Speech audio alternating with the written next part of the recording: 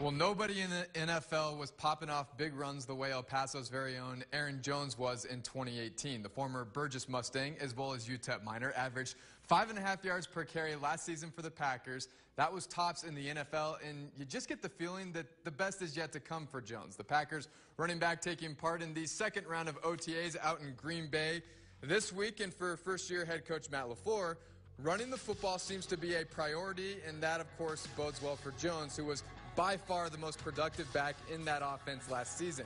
Jones says the scheme fits him well, and that he has that all-purpose back mentality anyways.